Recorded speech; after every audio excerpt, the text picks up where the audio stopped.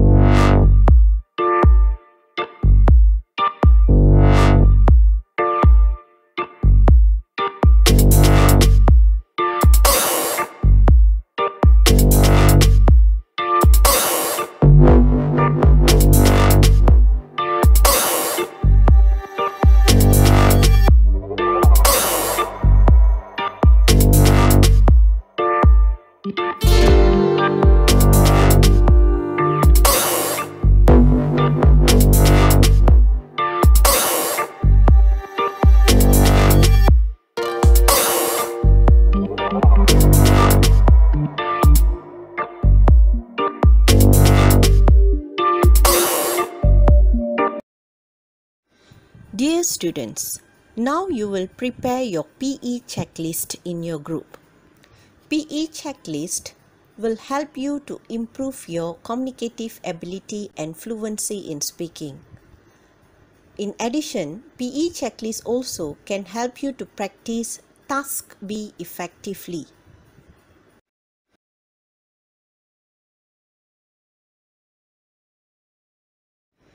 Instructions for the candidates.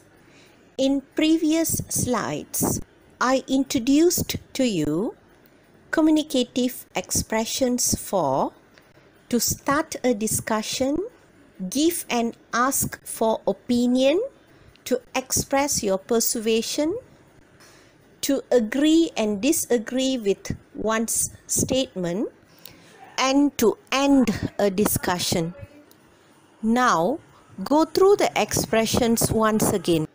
Read carefully and choose the communicative expressions that you may use in your task B.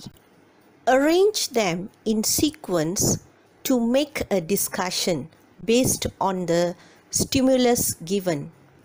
Give equal portion of presentation to each candidate and start writing your script for your discussion in your group. The script that you are preparing for your group discussion is the PE checklist. The PE checklist will help you to manage your discussion effectively. Once you have prepared your PE checklist, use that to do your presentation for task B in your group. Then you demonstrate your task B in your class.